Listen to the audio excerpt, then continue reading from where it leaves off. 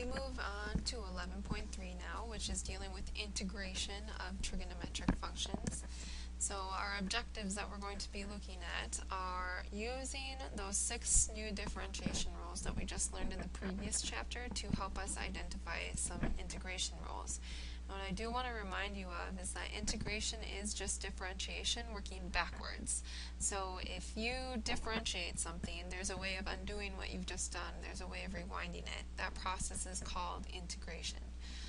The other thing then, of course, that we're going to do is use these new integration rules along with old ones to do some problems.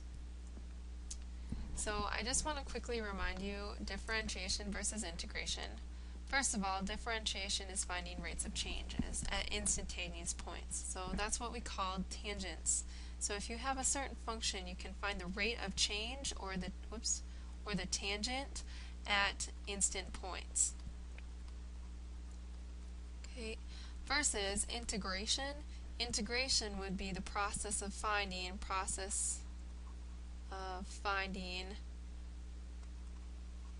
the area underneath a curve. So the area of a bounded region. Right? So these things are completely kind of separate. That's supposed to be an N. Though these are completely separate, they're completely different things that these two things do, or these two processes do, they are related in that integration is the rewind of differentiation. Okay, so integration undoes differentiation, and I guess you could look at differentiation as undoing integration as well. Alright, so these are those 6 new rules that we have learned, and what I want to come out of this, I'm going to kind of look at this one in depth real quick. Remember, if we had a function y equals sine of x, okay, and we went ahead and said that we wanted to differentiate that function, so I'm going to go ahead and differentiate both sides, what we come up with is dy dx is equal to, in this case, what we found was the derivative of sine of x is just equal to cosine of x. Okay, so that was the rule that we established. There is a way of marking and stamping this as something that's been differentiated. It's not only this, but we had what we call a differential equation. Remember this? And this right here just completely stamps it as this is some sort of rate of change of y with respect to a rate of change of x. It's an equation that relates dy with dx. So if that's so clearly stamped like that, what we could do is undo it. We could rewind it. Okay, so in this case, that would undo the differentiation of y. We would just get y is equal to, and then the integration of cosine of x dx, this is when we undo the fact that this has been differentiated, so we'd resort back to sine of x. Alright, so what we have just found here is that the integration of cosine of x dx, this is one of our first rules that we're going to come across, is equal to sine of x. And don't forget, when we're integrating these, which are called indefinite integrals because there's no lower bounds and upper bounds, we need a plus c here, an integration constant. Okay, so that's that. This one is a little bit different. Remember that if we were to derive cosine of x, we would get negative sine of x. So I do want to say that we're going to focus on what if we wanted to integrate just sine of x. So if you were to do that, we're not just going to get cosine of x, because this thing is negative and this is not. What's going to happen when I rewind this is this would become negated. So negative cosine of x plus c.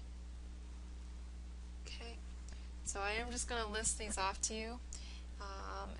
So what this originates from, it's not because of this differentiation process. When we differentiate tangent of x, what we can do is we can integrate secant squared of x. So if you ever come across secant squared of x, whoops, dx, sorry, I forgot my dx here. You need some sort of marking of what you're integrating with respect to. So here I'm integrating secant squared of x with respect to x. I know I can do that because we had this differentiation process, so this would just become tangent of x plus c. So there's another rule. Another rule that we have here is we can go ahead, if we ever came across a differential cosecant x cotangent x dx and we wanted to integrate it, we completely could, and it would just be this cosecant of x, but it is going to be negated because what I'm doing here is I'm integrating the positive value of it, and when we differentiated we would get a negative, so I do have to negate that, plus c. And just keep going down the line here. That's going to get us secant x plus c. And then finally, this one right here, that would get us negative cotangent of x plus c. Okay, so there are all of our new integration rules. So these are the red flags that you're going to be looking for when you are integrating. Those are the ones that should kind of ring some sort of bell to you. Alright, here is the list of the old rules and now also our new rules. I want you to keep in mind that down here I have sine of u du because what we will be coming across is using u substitution. So not only are we going to have something like integrating sine of just x, it might be something like sine of 2x.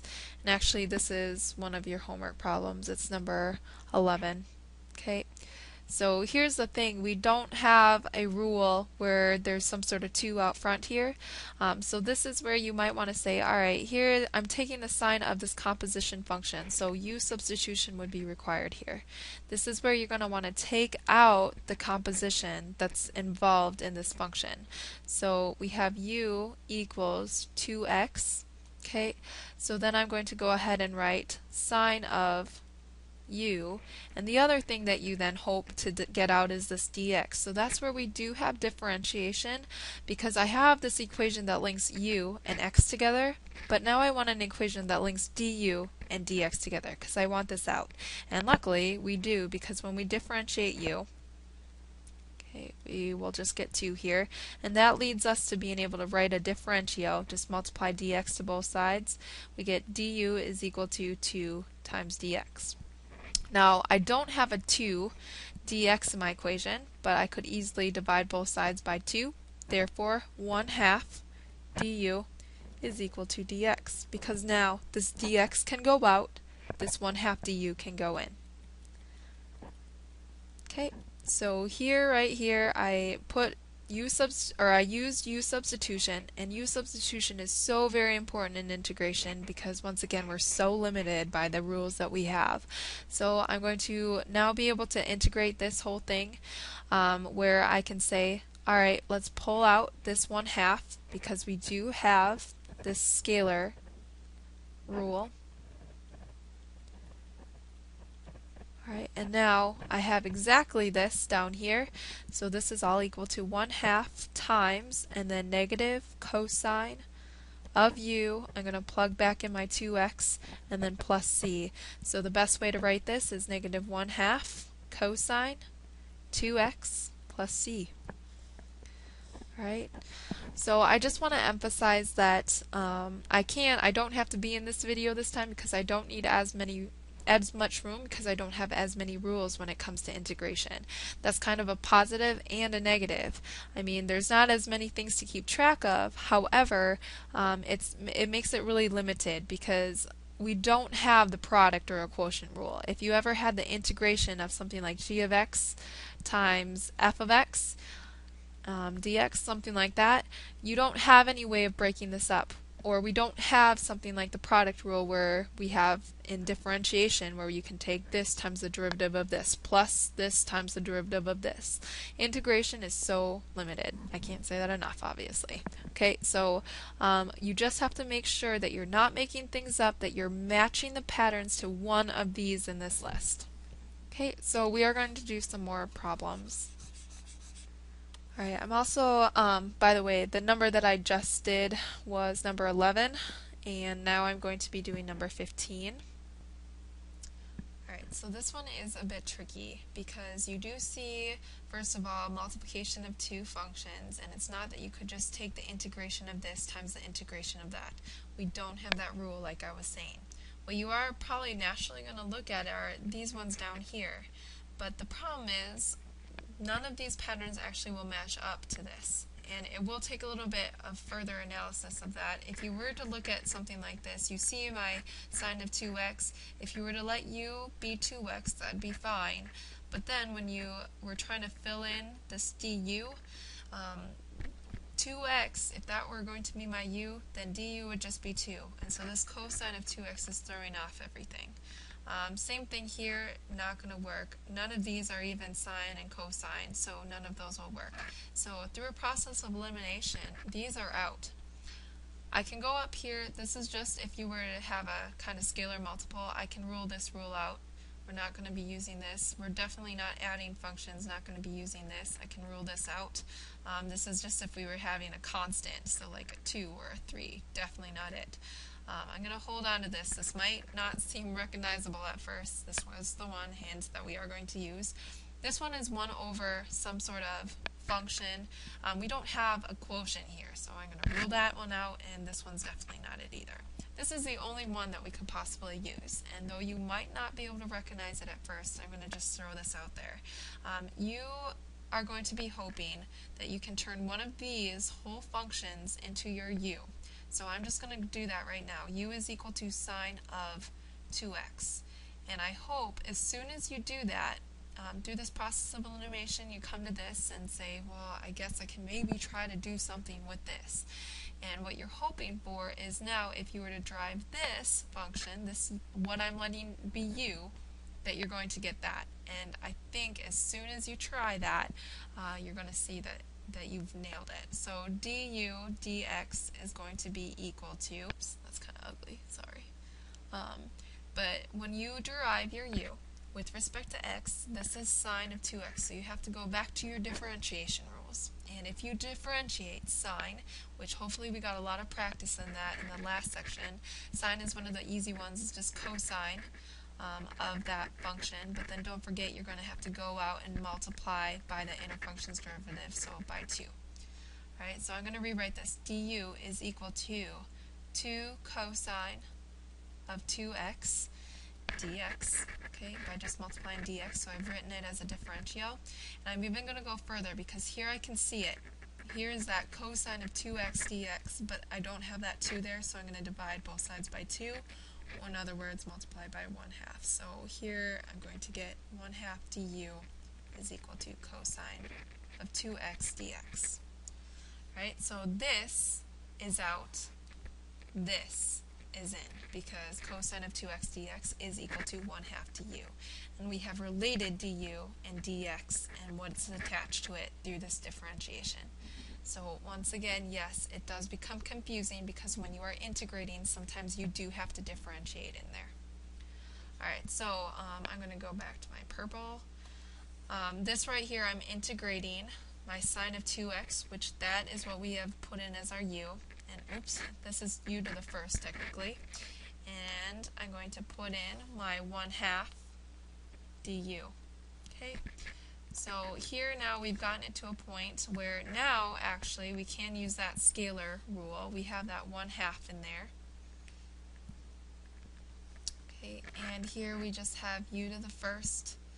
So this is that whole process of, it's the anti-differentiation. Instead of pulling down our exponent and subtracting by 1, I'm going to add 1 and divide by that new. So it's going to be 1/2 times, and then 1/2 u to the second. Because I added 1, I got 2 up here, and then I divided by 2, which is the same thing as 1/2 multiplied by it. So that du does drop out. Remember, when we integrate, that derivative is going to drop out.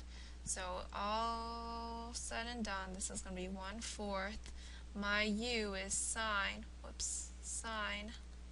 of 2u, and all of that squared. The best way to write this is 1/4 sine squared of 2u, and then don't forget your plus c. Alright, so that's it. I am going to do now a definite integration, so I'm going to do numbers. So here is where they define the upper and lower bound. So the thing about this is we don't need a plus c anymore, I know that, and remember this is specifically you finding the area underneath the bounded region. So I do want to do a quick sketch of this, very, very sketchy, but here it's going to be the sine graph. Here's my,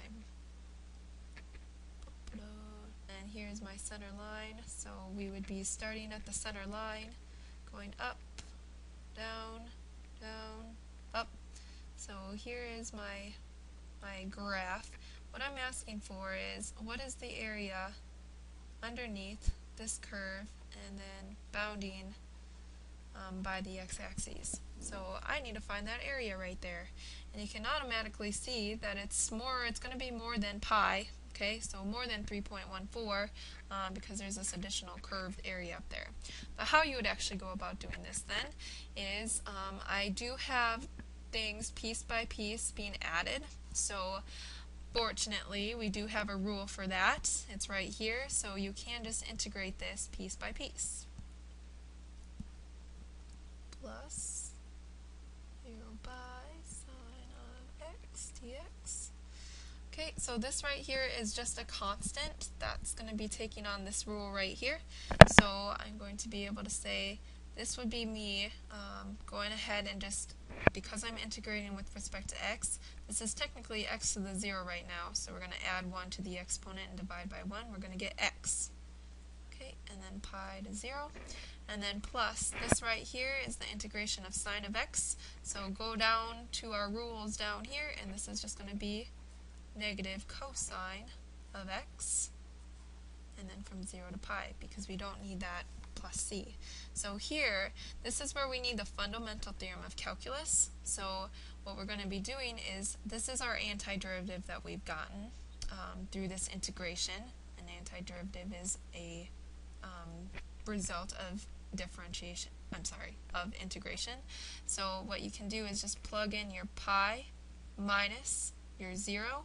That's going to be this right here, because you plug in your pi, you plug in your 0 into this function that we've gotten, and then plus, here we have, I'm going to plug in negative cosine of pi minus negative cosine of 0, because I plugged in that upper and lower bounds. So this is easy, it's just pi plus. So now you do have to evaluate what is negative cosine of pi. Looking on your unit circle, what is cosine of pi? Well, it's negative 1, so this right here would be negative 1, so positive 1, minus, and then negative cosine of 0, here's our angle 0, so that's going to be negative 1, because that is what the cosine, or the x movement is, the horizontal movement. So what I get here is pi plus, here we have 1 minus negative 1, which is just going to be 2 in the end. So there we have it.